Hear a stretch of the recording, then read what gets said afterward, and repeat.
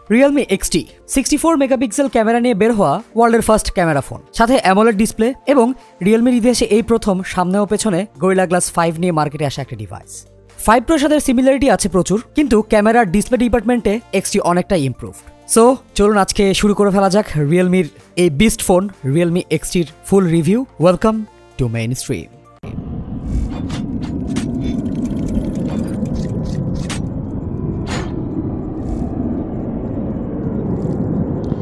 আজকের ভিডিওটি স্পন্সর করেছে RM স্কোয়ার। তাদের বসুন্ধরা সিটির লেভেল 5 এর শপ থেকে আপনি যে কোনো ফোন সুলভ মূল্যে কিনতে পারবেন এবং তার নতুন ফোনের সাথে সাথে ব্যবহৃত ফোনও সেল করছে তাদের শপে। তাদের শপের ডিটেইলড অ্যাড্রেস আমাদের ডেসক্রিপশন বক্সে দেওয়া থাকবে। যারা এখনো আমাদের চ্যানেলটিকে সাবস্ক্রাইব করেননি তারা আসলে ওয়েট করছেন কেন? Please subscribe our channel R bell বাটনে একটা ঘুঁতা দিয়ে আমাদের পরবর্তী ভিডিওগুলো নোটিফিকেশন পাইতে নিচেকে সাহায্য করুন।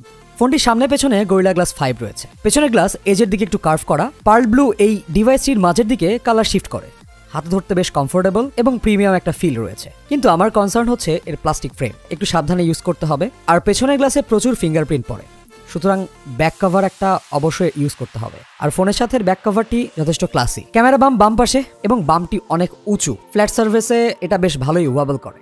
ফোনের সামনে থেকে ফোনের ডান সাইডে গোল্ড অ্যাকসেন্ট কালার সহ একটা পাওয়ার সুইচ আছে আর বাম পাশে ভলিউম রকার। দুই পাশে বাটন থাকাতে অনেক সুবিধা আছে, কারণ অ্যাক্সিডেন্টাল প্রেস হয় না বললেই চলে। ফোনের নিচে 3.5 millimetre Jack, type C port আর বটম ফায়ারিং সিঙ্গেল স্পিকার। স্পিকারটা অনেক লাউড এবং ফুল বডির একটা সাউন্ড দেয়। শুধু রিংটোন না, ইউটিউবের গান প্লে থেকেও এর লাউডনেস আপনাকে অবাকই করে দেবে। আর ফোনটি 3.5 মিলিমিটার জ্যাক এক্সেপশনাল কিছু না, এভারেজ মানের, তবে এতে ডলবি এনহ্যান্সমেন্টের একটা ব্যবস্থা আছে। ফোনটিতে দুইটা 4G সিম ইউজ করতে পারবেন। ফোনের সেলুলার রিসিপশন খুবই ভালো ছিল, ক্রিস্টাল ক্লিয়ার কথা শোনা যাচ্ছিল, কথা বলতে কোনো প্রবলেমই ফেস করিনি। আর একটা ভালো ব্যাপার হচ্ছে এই ফোনটিতে dedicated micro SD card slot রয়েছে, যেখানে আপনি 256 GB পর্যন্ত মেমোরি কার্ড ব্যবহার করতে পারবেন ইজিলি। ফোনের সামনে 1080p প্লাস ডিসপ্লে ইউজ করা হয়েছে, যেটা অ্যাকচুয়ালি 6.4 ইঞ্চ 402 ppi এর। আর এই ডিসপ্লেটি অ্যামোলেড, এইটা অবশ্যই Realme XTর একটা ওয়েলকাম ফিচার। ডিসপ্লেটির ব্রাইটনেস 450 নিটস পর্যন্ত উঠে আর মিনিমাম ব্রাইটনেস 2.2 নিটস।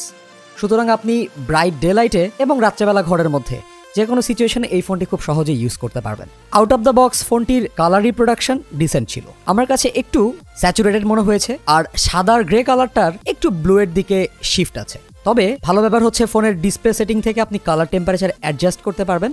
আর মিডিয়া কনসামশনের ক্ষেত্রে ভিউইং অ্যাঙ্গেল খুবই ভালো ছিল। অ্যামোলেড ডিসপ্লে হয় এর ব্ল্যাক দেখতে খুবই ভালো লাগছিল। ভিডিও দেখা, গেম খেলা, এক কথায় একটা ব্লিসিং এক্সপেরিয়েন্স ছিল এই বাজেট ডিভাইস থেকে। এখন পর্যন্ত রিয়েলমি ফোনের সবচেয়ে বড় বটলনেক হচ্ছে এর operating system, that means কালারওয়েস। কালারওয়েসের features নিয়ে বিস্তারিত কিছু বলার নেই। এতে স্প্লিট স্ক্রিন সুবিধা আছে, নিচ থেকে 3টা আঙ্গুল দিয়ে উপরের দিকে সোয়াইপ করলে দুটো অ্যাপ ইজিলি ব্যবহার করা যাবে। কালারওয়েসের usual home screen, notification, setting menu সব এখানে থাকছে। তবে ভালো ব্যাপার FM রেডিও আছে, যেটা Realme 5 Proতেও ছিল। ব্লুটুথ 5.0 আছে। ওএসটি সবাই জানেন অ্যান্ড্রয়েড পাই বেসড। তবে ভালো ব্যাপার হচ্ছে প্রজেক্ট ট্রেবল সাপোর্ট করে এই ফোনটি। তবে এর ফ্রিকোয়েন্ট আপডেট আসবে এরকম কোনো নিশ্চয়তা দেয়নি ম্যানুফ্যাকচারার। Realme প্রমিস করেছে ফোনটিতে খুব তাড়াতাড়ি ডার্ক মোড চলে আসবে এবং তারা নেক্সট ইয়ারে অ্যান্ড্রয়েড 10 আপডেটও XT-তে পাঠিয়ে দিবে। এই সব কিছুকে পাওয়ার করছে স্ন্যাপড্রাগন 712 প্রসেসর, আর সাথে দেওয়া হয়েছে Adreno 616 এই GPU-টি। 712 এর দুইটা core 2.3 GHz high performance core, আর তার সাথে 6টি 1.6 GHz পাওয়ার এফিশিয়েন্ট কোর রয়েছে। AI বেসড এই প্রসেসরটি কাস্টমারের ইউসেজ এবং টাস্কের প্যাটার্ন দেখে এর পাওয়ার ইনক্রিজ এবং ডিক্রিজ করে। এতে পারফরমেন্স যেমন বেশি পাওয়া যায়, তার সাথে ব্যাটারি লাইফটাও প্রিজার্ভ থাকে। রেগুলার ইউসেজের জন্য এই মিড রেঞ্জের ডিভাইস থেকে আপনি কোনো রকম প্রবলেম ফেস করবেন না, বিকজ UFS 2.0 স্টোরেজ সুবিধার কারণে এতে অ্যাপ ওপেনিং, র্যাম ম্যানেজমেন্ট যথেষ্ট ভালো ছিল।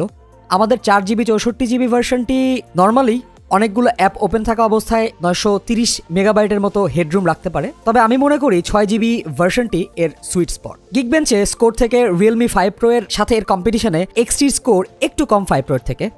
অনটু2তে আমাদের ডিভাইসটি 160K প্লাস স্কোর করেছে। ফোনটিতে গেম খেলতে কোনো প্রবলেম নেই। PUBG mobile by default high রেজুলেশনে support করে, HD হাই গ্রাফিক্স আপনি খেলতে পারবেন। অ্যাসফল্ট 9-এও হাই রেজুলেশনে খেলা যায়। সুতরাং গেমিং এর জন্য এই ফোনটি আপনাকে যথেষ্ট ভালো সাপোর্ট দেবে। আর তার সাথে 4000 mAh ব্যাটারি আপনাকে সারাদিন সাপোর্ট দেওয়ার জন্য যথেষ্ট। আমরা 2 থেকে 3 ঘন্টার কাছাকাছি পাবজি খেলেও এখান থেকে 6 ঘন্টা 30 মিনিটের মতো স্ক্রিন অন টাইম পেয়েছি। সো এই কথা নিশ্চিতভাবে বলা যায় আপনি 7 ঘন্টা অনায়াসেই স্ক্রিন অন টাইম পেয়ে যাবেন এই ডিভাইসটি থেকে। স্ন্যাপড্রাগনের এই প্রসেসরের সাথে এর পারফরমেন্সের আরেকটি ভালো ব্যাপার হচ্ছে এই ফোনটি অনেক গেমিং প্রায় 2 ঘন্টা টানা পাবজি খেলার পরেও 44 ডিগ্রি সেলসিয়াসের ওপরে হিট উঠাইতে পারেনি, which is a very good thing because এই সেক্টরটাতেই রেডমি নোট 8 প্রো অনেক পিছিয়ে আছে। মোটামুটি অনেকেই জানেন এই ফোনটিতে টাইপ সি আছে এবং টাইপ সি ভুক চার্জ 3.0 সাপোর্ট করে। 20 ওয়াটের এই চার্জার দিয়ে আপনি এই ফোনটিকে 1 ঘন্টা 30 মিনিটের মধ্যে 100% চার্জ করে ফেলতে পারবেন। এটি আসলেই ফাস্ট। ইতিহাসে প্রথম XT 64 মেগাপিক্সেল কোয়াড ক্যামেরা নিয়ে মার্কেটে এসেছে। 64 মেগাপিক্সেলের এই সেন্সরটি স্যামসাং এর আইসোসেল GW1 ব্রাইট সেন্সর, সাথে লেন্স হিসেবে ইউজ করা হয়েছে f1.8। তার সাথে আছে 8 megapixel ultra wide, 2 megapixel dedicated macro lens এবং 2 মেগাপিক্সেল ডেপথ সেন্সর। ক্যামেরাতে এআই রিকগনিশন আছে, সো অবজেক্ট আইডেন্টিফাই করে তারা ইমেজকে এনহ্যান্সমেন্টের ব্যবস্থা করে। 64 মেগাপিক্সেলের ক্যামেরা বেসিক্যালি 16 মেগাপিক্সেল ছবি সেভ করে। ছবিতে প্লেনটি ডিটেল ছিল, ডাইনামিক রেঞ্জ অন স্পট ছিল, কালার বেশ ভালোই বুস্ট করে রিয়েলমি। এটা রিয়েলমির বাই ডিফল্ট নেচার, স্পেশালি তারা গ্রিন, ব্লু এবং রেড এই 3টা কালারকে ভালোই বুস্ট করে। আমার কাছে একটা ব্যাপার খারাপ লেগেছে, ডে লাইটে তোলা ছবিগুলো শ্যাডো এরিয়াতে বেশ ভালোই নয়েজ আসে। আর ছবিতে 5 Pro এর মতো ওয়াটার কালার ইফেক্ট আছে, বাট এটা কম্পারেটিভলি কম। ভালো জিনিস হচ্ছে এর ব্যাক ক্যামেরার পোর্ট্রেটের এজ ডিটেকশন ভালো ছিল, ছবিগুলো বেশ প্লিজিং লেগেছিল। রাতে তোলা ছবিগুলোর নয়েজ লেভেল নোটিসেবলি কম ছিল, বেশ ভালো ক্লিন লুকিং ইমেজ প্রডিউস করতে পারতেছিল XT। আর যেহেতু রিয়েলমিতে নাইট মোড আছে, এর নাইট মোড আরো প্লিজিং, শ্যাডো এবং ডার্ক স্কাইকে একটু বুস্ট করে আর এক্সপোজারকে আর একটু ইভেন করে ফাইনাল রেজাল্ট দেয়, যেটা আমাদের কাছে ভালোই লেগেছে এবং এর ডিটেইল ইমপ্রেসিভ ছিল। আলট্রা ওয়াইড লেন্সের ওভারঅল ডিসেন্ট ছিল, ডাইনামিক রেঞ্জ একটু কম মেইন ক্যামেরা থেকে, এটা হবারই ছিল, আর ডিটেইল একটু কমে গিয়েছে মেইন ক্যামেরা থেকে। বাট আমি এটা নিয়ে খুব একটা কমপ্লেন করবো না, কারণ এই বাজেটে ultra wide lens welcome addition. আর ম্যাক্রো লেন্সের কিছু স্যাম্পল ফুটেজ থেকেই আপনি বুঝতে পারবেন ম্যাক্রো লেন্স দিয়ে আপনারা কি কি করতে পারেন।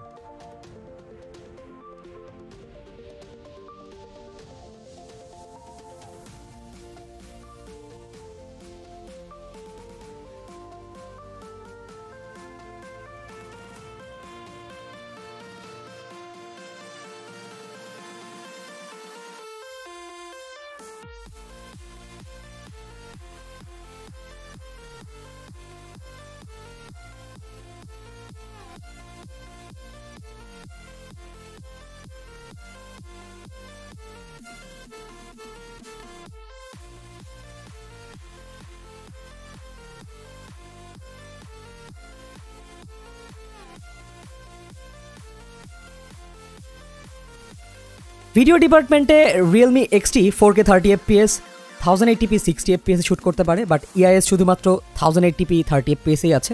4K তে এর ফোকাসিং যথেষ্ট স্লো ছিল এবং অনেক জায়গায় ফোকাস করছিল না, বাট ডাইনামিক রেঞ্জ ডিটেইল বেশ ভালো ছিল। এই বাজেট ডিভাইস থেকে এত ভালো ভিডিও আমি এক্সপেক্ট করিনি। 1080p তে যদি শিফট করি তখন দেখতে পাবো এর ডিটেইল, নয়েজ কম্পেনসেশন এগুলো ভিডিওতে যথেষ্ট ভালো ছিল এবং আমি মোটামুটি হ্যাপি এর ভিডিও কোয়ালিটি নিয়ে। আর আমাদের স্যাম্পল থেকে স্লোমোর এক্সপিরিয়েন্সও পেয়ে যাবেন।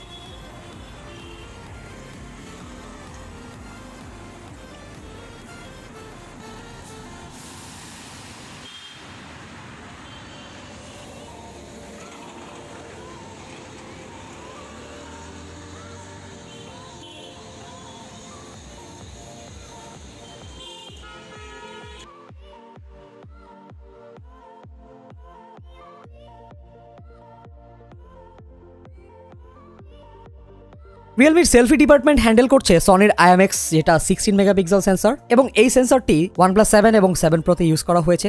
রিয়েলমির অ্যালগোরিদমের কারণে ছবিতে ওভারঅল একটা বিউটিফিকেশনের ব্যবস্থা আছে, স্ক্রিন টোনকে একটু স্মুথ করে এবং কিছু আর্টিফিশিয়াল শার্পনেস প্রোভাইড করে। সেলফি লাভারদের এই জিনিসটা খারাপ লাগার কথা না, বিকজ তারা এরকম ডিটেইল ছবি পছন্দ করবেন এবং আমারও মনে হয় ছবি যথেষ্ট ডিটেইল ছিল এবং স্ন্যাপি ছিল। আর আমার পোর্ট্রেট সেলফি বেশি ভালো লেগেছে, আমার এলোমেলো চুলকে বেশ ভালো ডিটেক্ট করতে পেরেছিল, দু একটা চুল তারা মিস করেছে, but I think it's okay. এবং আমার কাছে এর পোর্ট্রেট সেলফি মুডটা অনেক পছন্দ হয়েছে। ভালো ব্যাপার এতে ক্যামেরা টু API সাপোর্ট আছে, সুতরাং জিক্যাম লাভারদের ঈদের দিন। আরো ভালো ব্যাপার এতে হোয়াইট ভাইন লেভেল 1 সার্টিফিকেশন আছে, সুতরাং যে কোনো জায়গা থেকে HD স্ট্রিমিং করতে পারবেন অনায়াসেই। এর fingerprint sensor under display, fingerprint সেন্সরটিকে set up করতে একটু সময় লাগে, বাট এর ডিসপ্লের নিচের ফিঙ্গারপ্রিন্টটি যথেষ্ট ফাস্ট, অ্যাকিউরেট ছিল মিস করেনি কোনোবার আমাদের টেস্টিংয়ে। বাট হার্ডওয়্যার ফিঙ্গারপ্রিন্ট সেন্সর আরও ফাস্ট হয়। বাট আমার কাছে মনে হয়েছে 20 থেকে 30,000 টাকার রেঞ্জের যে ডিসপ্লেগুলোর নিচে ফিঙ্গারপ্রিন্ট সেন্সর আছে তার সাথে এর কম্পিটিশন ইনট্যাক্ট। দে পারফর্মড ওয়েল হেয়ার। নচ থাকার কারণে এই ফোনটির ফেস আনলকিং সুবিধা সুপার ফাস্ট। আমি বলতে পারি আপনার phone just unlock button press করলেই সাথে সাথে তালাটি খুলে যায়, হুইচ ইজ প্রিটি গুড। মাঝে মাঝে আমার ফিঙ্গারপ্রিন্ট সেন্সরটিকে অ্যাক্টিভেট করতেও হয় নাই, এত গুড। অনেক লো লাইটেও শুধুমাত্র স্ক্রিনের ডিসপ্লের কালার থেকে আমার ফেস রিকগনাইজ করে তারা ডিভাইসে আনলক করে ফেলেছে। I was surprised. Down side হচ্ছে এতে কোনো নোটিফিকেশন এলইডি লাইট দেওয়া নাই। চলুন এবার ওভারঅল ভার্ডিক্টে চলে যাই। বাজারে অনেকগুলো ফোন আছে এই রেঞ্জের, যেমন Realme 5 Pro এর কথাই চিন্তা করুন, কিংবা নতুন এসেছে Redmi Note 8 Pro, আবার CC9ও আছে এই রেঞ্জের মধ্যে। কোন ফোনটি আসলে কেনা উচিত হবে? Realme 5 Pro এর সবচেয়ে বড় ডাউন সাইড হচ্ছে এর কালার ওএস। এই কালার ওএস না থাকলে এই ফোনটিকে আমার রিকমেন্ড করতে কোনো প্রবলেম হতো না। যারা অ্যামোলেড ডিসপ্লে চান, যারা সামনে পেছনে গ্লাস ডিজাইনের ফোন চান, যারা রেগুলার লাইফে একটা ভালো পারফর্মিং ফোন চান, Redmi Note 8 Pro এর সাথে এই ফোনটির হেড টু হেড কম্প্যারিজন করতে আমরা সেটিও করব আশা করছি। সুতরাং সাবস্ক্রাইব করে আমাদের সাথেই থাকবেন। Thanks for watching. Talk to you guys in the next video.